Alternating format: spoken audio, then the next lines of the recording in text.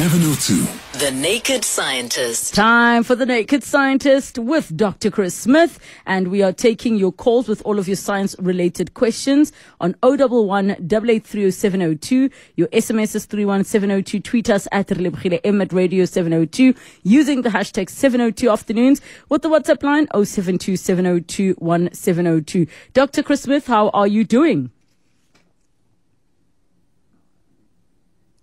Doctor, are you on mute again? Well, I was, but only temporarily. I remain impressed that you managed to say all that you do so quickly and so clearly and succinctly and get all those numbers out without stumbling over a single one. There must be a word for that medically, but I don't know what it is. How are you? I'll tell you what it is. It's muscle memory. I think it's muscle memory because I don't even read it. It's just now, it's like the driving. I'm not thinking about the clutch so when I do the show and I'm in that mode, though I do still stumble upon my words, sometimes it happens. Well, I'm very impressed anyway, but good to talk to you. Are you okay? I am good, except for that weird flu that's going around. I don't know if you, in any of your recent studies or from your peers, have heard anything about new flus that have come post the pandemic, where the flu is just hanging around and not leaving, even with people having taken flu shots. When I was at the doctors and in the hospital, so many people with terrible respiratory issues. Is there something to that effect that post COVID, there are new flus we need to be aware of, or strains that are a lot worse than what we've dealt with before? I wrote a piece about this for one of our broadsheet newspapers in the UK, the Daily Telegraph, towards the beginning of the year, because everyone was saying, why am I relentlessly unwell? I've caught this germ and it just won't go. I've been ill for months. And I made the point that, in fact, it's probably more than a 1-2 punch. It's a 1, 2, 3, 4, 5, 6 punch, where you're just catching a succession of things, one off the back of the other. And they're all presenting in a very similar way, but they're making you just feel low continuously with vague symptoms. And probably this is connected to COVID. It's not caused by COVID so much as it's caused by the consequences of COVID. Some of the measures that were put in place pretty much comprehensively around the world included closing down societies, social distancing, telling people to stay at home, lockdowns and so on. And this broke the normal pattern of the cycle of disease, which had been established over hundreds to thousands of years with circulating illnesses that come seasonally. They cause surges in numbers of cases. They then endow people with a degree of protection and immunity against that particular strain, so there are fewer people to catch it the next time. And when we effectively broke up that cycle by 2.5 to 3 years of interruptions by lockdowns and other public health interventions, what we did was to stop people catching the normal things they would catch at the normal time. So people whose immunity would be due to get updated by running into some of these things, and they would get a very minor illness as their immunity rebuilt or strengthened itself. Now, everyone's immunity to our vast majority of things has slipped way below the threshold at which you can just catch stuff and not know anymore. We're catching stuff and knowing all about it. And it's catch-up time as we reaffirm our immunity or reacquire our immunity to some of these things that we've been catching in one form or another over an entire lifetime. So I think that is what is going on. We had that happen in the UK in our winter. Now we're into summer. We've got some summer colds and things. In countries in the southern hemisphere, we're beginning to see winter coming. People are getting those sorts of colds worse for longer, just like we did. And it will take a little while for the pattern to re-establish itself as the ripples from COVID subside and these other infectious diseases, the seasonal suspects that usually are around at this time of year, they begin to get back into their usual waxing and waning seasonal pattern. And that, I think, is what is at the heart of people having the very symptoms that you've described. I don't think it's one bug in particular. I think it's our overall population immunity to everything has sagged a bit. And so we're catching everything that goes, and it's laying us low for a while. Yeah, and of course the recovery time is taking significantly longer as well. But I think that helps to just explain that we kind of had a 2-year break of no software update, and now we're busy updating our software. Now you've got every virus going. Yeah. We need that security software update.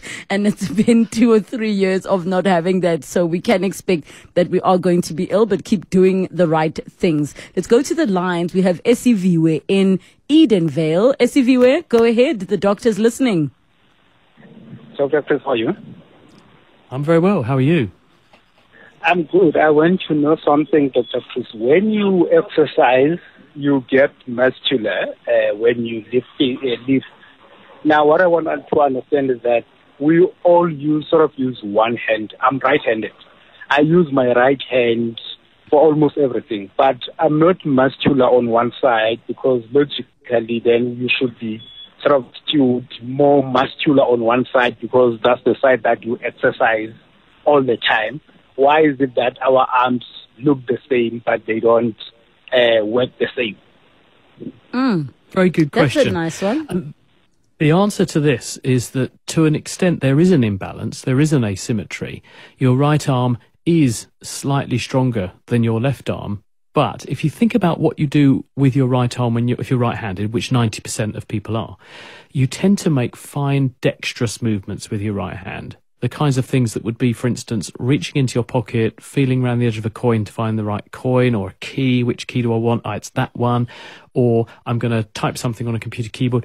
So most of the fine dexterous movements are right-hand led, but they're not particularly power demanding. When we want to really do something that involves force, we use both arms. So the kinds of force and strengthening exercises that we would do in the gym to build muscles, we tend to do with both arms, and therefore we tend to build those muscles symmetrically.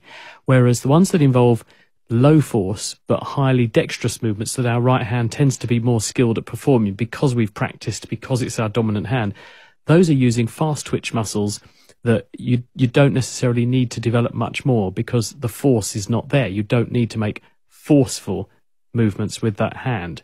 So I think part of it is that, and I think the other part is that there is a mechanism at play, which is that when we exercise, when we do anything which involves activity, the signals don't just apply to one part of the body.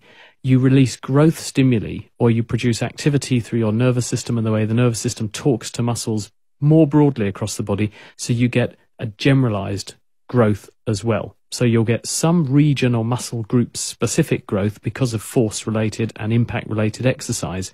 But there's also a sort of generalized call to action, which is, hey, we're very physically active this week. We'll lay down some extra muscle everywhere. And so a little bit of activity goes a long way. You could say you grow everywhere, but not so much so as if you focus on one particular group of muscles and give an extra bit of help to those muscles to get a bit bigger. So I hope that answers your question, but it's a really nice observation. But now, let me then add this, Doctor. What if the person in question is a squash player because they are one-handed, or like a shot put person who's using one arm? Are we saying that to the naked eye, everything would look exactly the same? No, there is going to be some asymmetry. And if you look at, say, Andy Murray, I mean, I was actually looking at him playing tennis the other day, you'll see that there is a degree of asymmetry, that you have got more strength coming out of one arm than the other. But because of that generalized signal to bulk up everywhere, you will find that all muscles get stronger by doing some exercise, but the ones you're exercising the most will get that little bit stronger. Some tennis players, of course, do play two-handed, remember, don't forget that. But there is this conversation going on between the nervous system and muscles that makes muscles also grow. And when you get facilitation of a muscle group on one side of the body, you do also get some facilitation of the other side as well. So you'll get some stimulus to grow to keep things balanced up. So there will be a bit of asymmetry, but not as much as if it was just led by, I'm active on this side of my body, but not this side, so that side wastes away and the other side stays strong. It doesn't work quite like that. All right, I got you there, Dr. Chris Smith. We'll continue with more questions. We see you, Precious, and the WhatsApp line as well after this. 702. The Naked Scientist. 9 minutes to 3 o'clock. We're still with the Naked Scientist. We're taking your science-related questions on 011 883 0702 and the WhatsApp line 072 702 1702.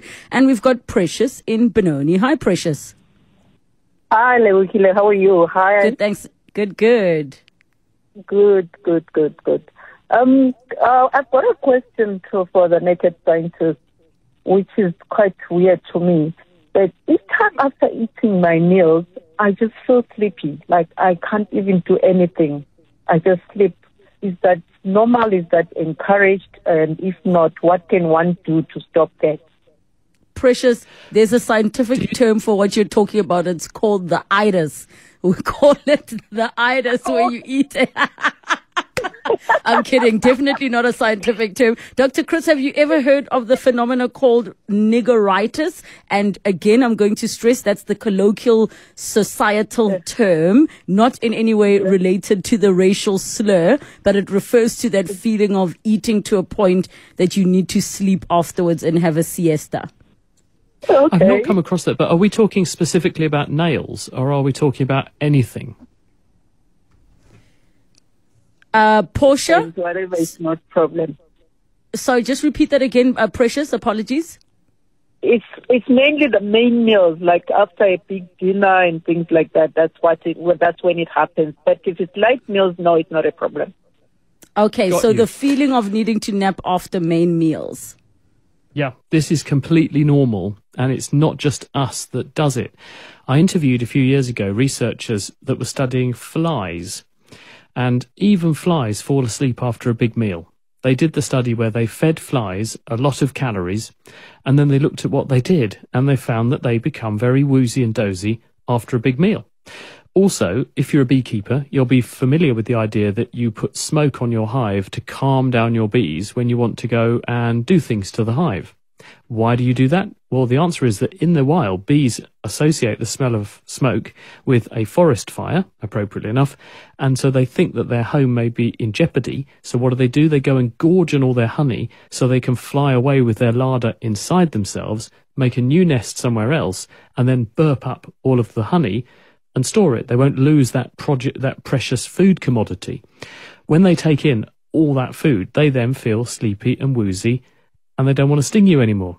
So, Precious, you're basically like a honeybee, and you have a big meal, and then you just want to sleep it off.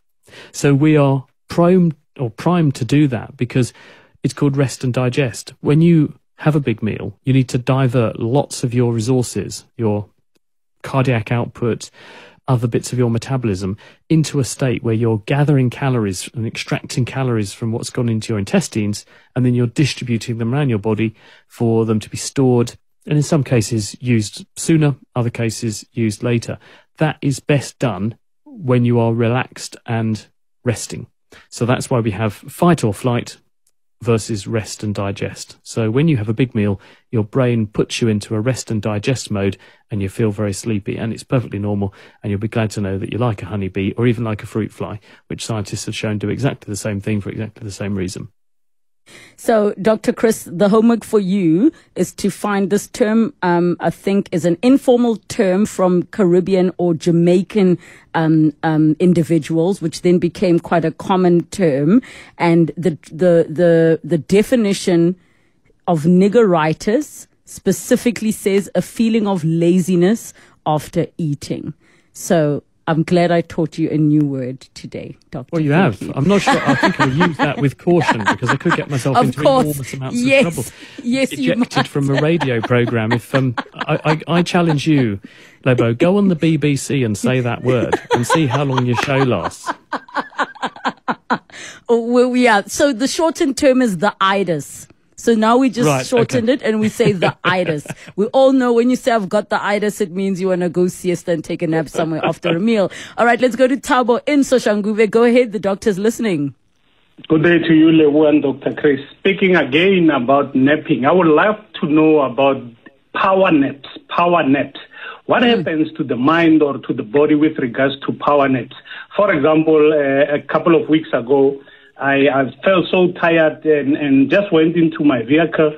It was about 13:25. When I woke up, I felt so refreshed and ready to go. Only to find out it was 13:32, and I was like, only 7 minutes, and I'm now refreshed.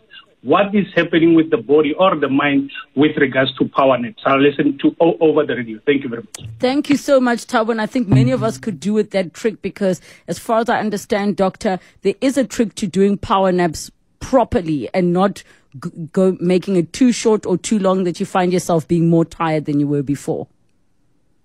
We've evolved as a species to get sleep at night. The reason is if you retreat away and hide yourself away in a safe place to sleep at night, you're not being eaten by some night active animal that can see better than you can in the dark. That's the theory. So we have adapted to be awake in the day, asleep at night. When we go to sleep at night, our brain flushes out all the rubbish that builds up during the day, and it presses the reset button on the levels of various chemicals which it uses as a proxy marker for how long we've been awake. Then, when you start to be awake, you start to accumulate these chemicals in your brain. One of them is called adenosine, and the more of that chemical there is, the more so-called sleep pressure, the tendency to want to nap or fall asleep, that you feel. And as it gets up towards a certain point in the day, you will reach a point where you think you feel so tired, you just have to go to sleep. So what do? Well, some of us go and have a strong coffee or caffeinated beverage. Why? Because this does several things. Apart from potentiating the action of adrenaline in your body, it also inhibits the action of the adenosine by competing with it in your brain. So it takes away some of the sleep pressure temporarily. So although you're still tired, you don't feel as tired. When you have a nap or a snooze, what your brain does is it flushes away some of that chemical so that you drop the level again way below the threshold where you're beginning to feel fatigued. So you then feel well rested, even though you haven't had a complete night's sleep. It's a bit like if your car's on a low level of fuel and you put a bit in the tank, you can drive a bit further before you start to notice the petrol light comes on again and put a bit more in.